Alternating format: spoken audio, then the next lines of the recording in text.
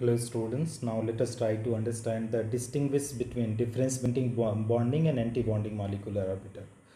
So when you are going for the bonding or molecular orbital student, that is, let us read the first point. The bonding molecular orbitals is formed by the addition of overlapping of atomic orbital. Okay, overlapping of atomic orbital. The wave function of the bonding molecular orbital may be written as psi mo is equal to psi a plus psi b. So that is what is overlapping is happening in the bonding molecular orbital. Now let us try to understand for the anti-bonding. Anti-bonding molecular orbital is formed by the subtracting of overlapping of atomic orbital. Okay, the wave function of the anti-bonding molecular orbital may be written as psi star mo is equal to psi a minus psi b. So here is what is that is subtraction negative sign, here is addition positive sign is told me.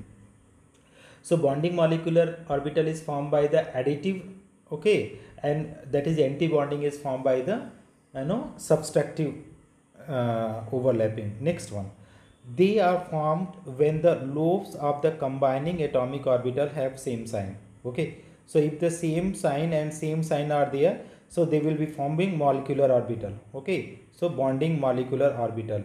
If the different sign are there, plus and minus sign, so this will form that is ABMO, right? They are formed when the lobes of the combining atomic orbitals have opposite sign. So opposite sign are there means anti-bonding molecular orbital will form.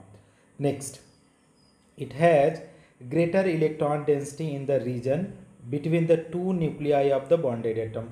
Okay, again you read out the point is told. It has greater electron density in the region between the two nuclei of the region. Means this will be the, if suppose this is the structure, so that is here between this and this there is more electron density will be there, but it has the lesser electron density in the region between the two nuclei of the atom. Means if suppose this will be like that student, this will be, so between the nuclei of two atom here is there is very less electron density.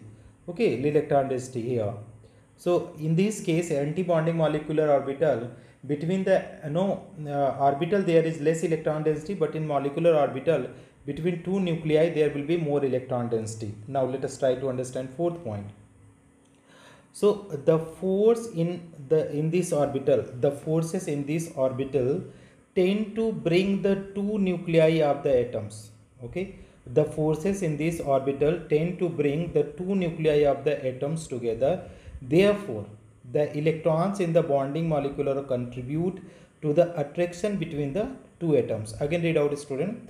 The force in the this orbital tend to bring two nuclei of the atom together. So two nuclei are coming together. Okay, therefore the electron in the bonding molecular orbital contribute to attract. What they will do is to attract between the two atoms. Now you see the anti-bonding. The force in this orbital push the nuclei apart. How? They are going apart. Therefore the electron in the anti-bonding molecular orbital contribute repulsion between the atom. So it is repelling this side and this side, but here it is coming this side and this side. So this is the fourth point. Now let us fifth point. It possesses lower energy than the isolated atomic orbital. So suppose if you are combining here, this is the atomic orbital, here is also atomic orbital, this is AO, and then it will form that is two molecular orbital, this is the molecular orbital MO. So this will be the bonding, BMO, this is the BMO, and this will be the ABMO, this will be the ABMO. So that is what I am saying, this is the level of the atomic orbital. So this will be the energy. So MO is downside student, MO is downside, so less energy means that is bonding molecular orbital. More energy than atomic orbital, anti-bonding. It possesses higher energy than the isolated atomic orbital, so that is known as anti-bonding molecular orbital, and this is known as bonding molecular orbital, BMO. Thank you so much for watching, friend.